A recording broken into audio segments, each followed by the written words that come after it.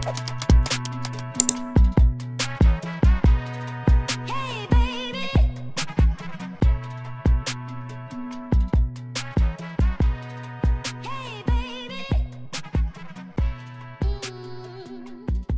guys, it's Nick. Welcome to another episode of T-365. Today's episode, we're going through the exciting updates from Microsoft in June of 2024. For those of you that you've never watched, I cover mostly the updates that are relevant to the MSP space, blocking out the noise from the 100 or so announcements that come from Microsoft each month. For those of you that don't know me, I'm a Microsoft MVP and creating content here in the channel for MSPs for the better part of a decade. As always, I link a blog post down below with helpful information, links to all the announcements that I'm going to cover here that span across your traditional Microsoft 365 apps and Intune and Copilot and even Defender. So we cover a lot in these sessions here, but I want to make sure you guys have supplemental material to check out the announcements that mean the most to you as well. So as always, like and subscribe to the channel if you want to see more content around Microsoft and the MSP space. Otherwise, let's go ahead and dive in. Just a quick announcement before we get into the updates here. I'm really excited to announce the soft launch of an application that I've been working on called Cloud Capsule, which automates your Microsoft 365 security assessments against the CIS controls. Many of you out there have either consumed my CIS self-service checklist or the ebook that I wrote where I map all the Microsoft 365 controls to the CIS standards so they can have a framework to follow with a bunch of enablement content. I wanted to take that up a notch and really say you have an automated tool to run an assessment against a Microsoft tenant and really get back the values as far as the pass-fail with the evidence behind those as well too. So that's all within the app across IG1 through IG3. You can see that and see that mapping after you run a tenant. Just takes a few minutes to set up, and it also looks for deviations or misconfigurations either at a user level, device level, policy level, so you can get ahead of improving your attack surface as well too. So definitely check it out. I'll link it in my blog post and on this video as well too. It's free to run an assessment there, and you can check it out and just see what it looks like and get a feel for the kinds of information that you're presented with. But I would highly encourage that you take a look at that if you're looking to level up in your security assessments. Okay, so diving in here, we have a lot of great announcements this month, so definitely stay tuned for all of them here. We're going to start off with Teams as we usually do. This first one's related to detecting and hiding inactive channels. So this is something that Microsoft's going to do by default for inactive channels within Teams, and they're just going to hide it from users, which I can quickly see becoming a support desk call for us out there. But effectively, it does give them this notification, as you can see here in the screenshot, and then it will hide that. They can unhide that pretty easily. It's not something they can't overcome, but it is something that you should probably be aware of if you get those help desk calls coming through. Timelines for this one will be mid-August to be complete by mid-September. Next one here, if you're familiar with the Files tab in your chat messages, that's where you have all of your storage for files that are shared in that chat or a group chat or whatnot. And this is something that is going to evolve, and the name's going to be changed to shared. But as you can see in this screenshot, it's also including more functionality, like giving you recent files you've either shared or been working on, the actual files in a complete other section here, and then links that you've shared as well too. So any web links, anything like that, any document links, that will be stored in this location as well too. You can expect that mid-July, be complete by late July. Next one here, if you use progressive web apps, PWA apps, you especially use it for Microsoft Teams, the new Microsoft Teams is going to support this now for Windows and Mac OS. If you don't know what PWA is, probably not important to you, but it is supported on Edge and Chrome, so you can get that today if that's something you're interested in. Shifting into more of the admin functionality here for Teams premium consumers. Again, this is a step up in licensing, more of a premium paid offering for advanced functionality within Teams.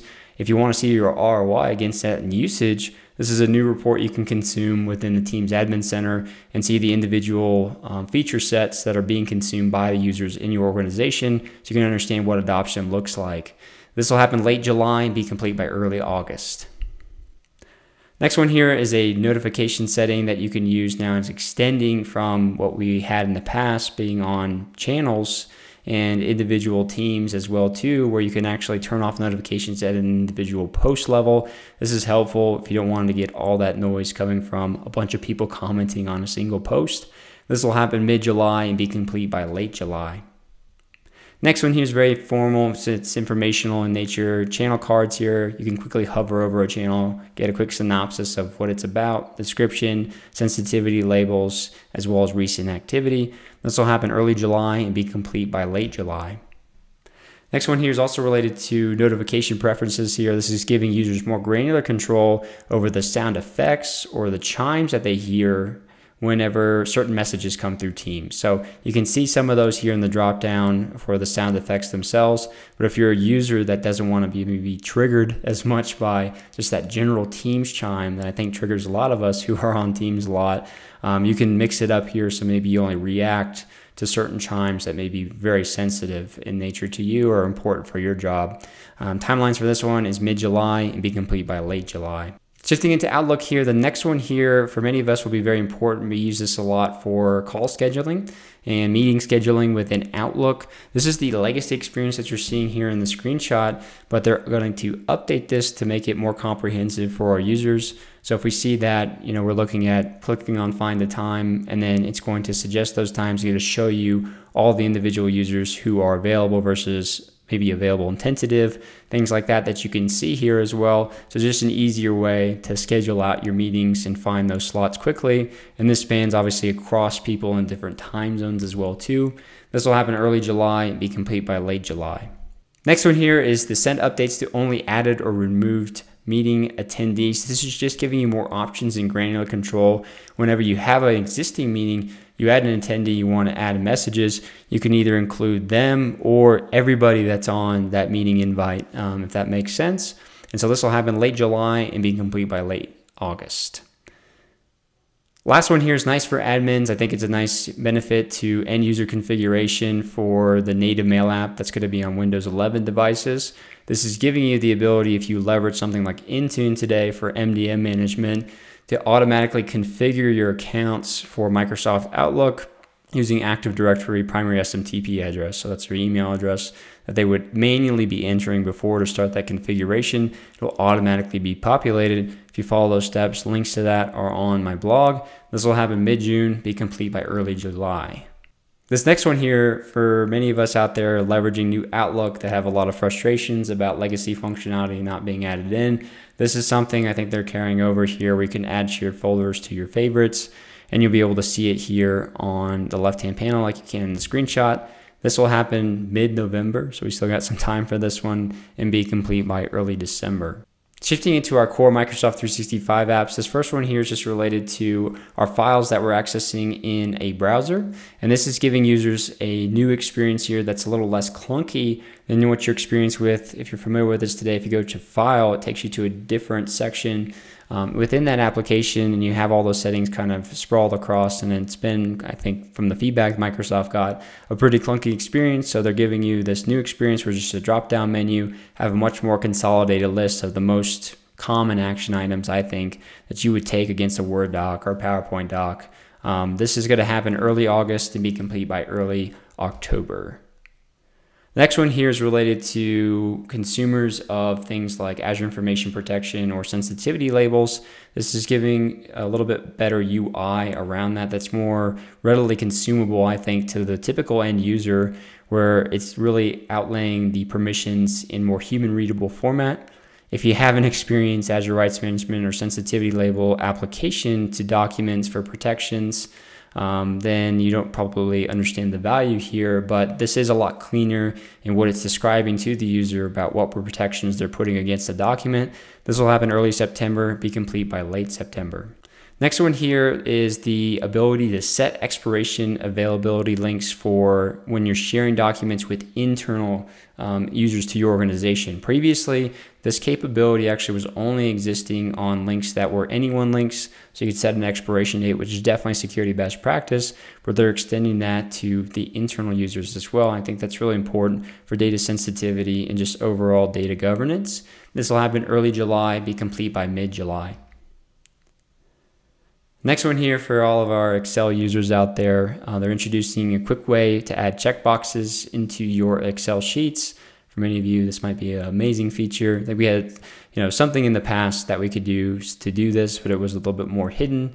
But this is available now, or will be available in the insert section of Excel. and the timelines on this, starting in June 26th specifically, they're beginning to roll out. But if you don't see it yet, you can expect that to be done. And in your environment, if you've been updating your your Excel apps by the end of July. Shifting into Microsoft Intune here, this first one here I think is a great security update here for device attestation, and this is allowing you to leverage things like the TPM within the device so that it's hardware attested. And this is primarily for Windows devices today, but they're extending that attestation across macOS, Android, and iOS as well too in the future. This is in a preview right now, so you may see it in your platform. It may take some time before that shows up, but definitely something that you can do to help look at compliant devices, right, within your organization. This other one here I thought was really big as well too. So typically when you have either GPOs pushing out or you have the MDM policies pushing out, really this policy CSP setting, by default it's syncing on an 8-hour interval. So it's really kind of hard to understand, when things are pushing out, if it's at every 8 hours. So this policy in and of itself, whenever you're creating these profiles and saying that we're going to set the refresh settings here, you can set it as low as 30 minutes. So every 30 minutes it would kind of check in and do that. Just know it's not for everything. It's for the policy CSP settings. So you have to keep that in mind when you're rolling this out. And it does only apply, I think, today to the Windows 11 devices. So definitely check it out. GA today. You can look at it within the Intune Admin Center. Shifting into Copilot here, this first one is introducing a new catch-up feature. This is in both the Microsoft 365 Copilot app, if you go to office.com or Microsoft365.com chat, and also within Teams, if you click on the Copilot icon that's on the top of your left-hand nav. And this is just giving you a carousel of cards based off of recent interactions that you've had with your email, with documents, with meetings. So it's interesting. I haven't gotten this yet personally. We use Copilot, so not something I've seen yet, but this is supposed to be rolled out at least by the late July timeframe. The other thing they did here, I don't know why personally, but extended the availability for Copilot. So we always had this limitation, right? And we've slowly been expanding to all SKUs, but when Copilot first came out, we had limitations against what base plans you could attach this to. And a lot of that made sense to me because you're not going to get the ROI or value add if you are, for instance, just looking at Exchange Online Plan 1. You just have a mailbox. And I know you're getting to say that you could use Copilot for your mailbox, but my opinion is that somebody who's paying $4 a month for a mailbox only is not going to bolt on a $30 a month prepaid annual product. So that's my opinion, but basically they're extending the availability of what you can bolt on Copilot to anything. Next one here is just optimize file link support for the Teams chat and channels. So previous to this, you didn't have as much optimization around the actual deep links for the references for the files. As you can see here, they're all referenced as part of the chat that you would have with Copilot as part of a meeting. And even in a channel as well too. So this will happen mid-July, be complete by late July. Next one here, I do recognize this one. Me personally, I've had a lot of mixed responses when I prompt Copilot for specific actions in specific timeframes. So this is just giving it a better understanding of how to respond to time-based queries in chat messages. And you can see the before and after here where it's really, taking the same query in, but it's able to provide a summary of the simplified timestamp there of the time frame, and maybe is a little bit more accurate in the actual responses that it gives. Something for me that's very important because it seems to be all over the place in the sense of what messages I get back and what it thinks are important. This will have mid-July and be complete by late July. Next one here is support for referencing PDF files in PowerPoint. So previous to this, you could only reference a Word document, say, hey, create me a PowerPoint doc out of this Word document. And now they're extending that also. It's able to scan a PDF file, which is pretty cool. Timelines for this one will be late May, be complete by mid-June. So by the time you're watching this, hopefully already out, you can test that out with a PDF in PowerPoint. And this other one here was a big controversial feature that's part of the Copilot plus PC announcement. It's Microsoft's new piece of hardware that's really impressive in the sense of its capabilities, but it had this feature called Recall, if you're not familiar, that was basically taking snapshots of your device every couple of seconds. And it was a huge privacy issue that they just completely kind of overlooked in the sense of the PR behind it. So now they've kind of retroactively gone back and said, hey, we're not going to turn this on by default. You'll have the option to turn it on if you want when you boot up the device, but it's going to stay off by default as well too. So just overcoming that, but it was funny to see, just given that it did cause a bit of an uproar. Last section here is for the admins out there. Some of these are security settings, some of these are just productivity announcements, but first one here is related to DKIM.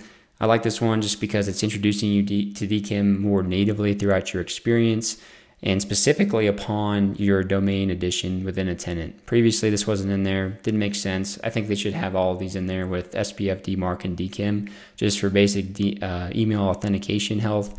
And this will improve the security of your tenant greatly as well, in my opinion. But this is giving you these settings here so that you can enable DKIM, get the records that you would need for your DNS settings, but also within the Exchange Admin Center or the Defender Center, you also have more of a simplified approach to enabling DKIM as well for your custom domains. So this will happen mid-June, be complete by mid-July.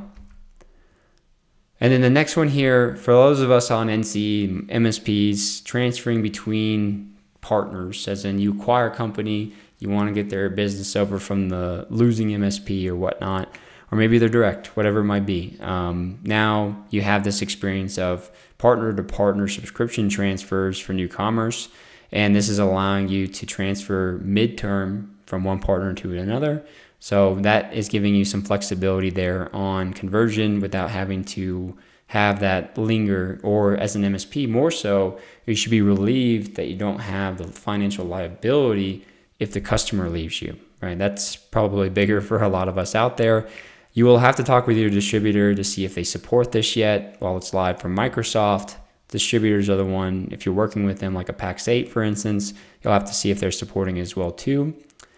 And then the next one is related to the introduction of the Microsoft Entra PowerShell module. So this is related to also like the deprecation we've seen with the Azure AD module, the MS Online module that many of us use for many years to run PowerShell within Microsoft. They're shifting this to Entra, have some links in there to see how it corresponds with Graph PowerShell as well. This is in public preview, you can check it out, start to run some of the commandlets, but you need to update, from those legacy modules if you still have scripts that use those legacy functions. And the last one here is a new public preview of a new conditional access setting that requires token protection. I think this one's really cool. I'm really happy Microsoft got into this here, and there's definitely a lot of expansion they can do for token protection for things like man-in-the-middle attacks. I've been making a lot of videos lately about this, so definitely check those out if you haven't already. But this is specifically for Exchange and SharePoint today that you can use, where it ties a primary refresh token to a device that you're on that hopefully is a managed device, trusted device.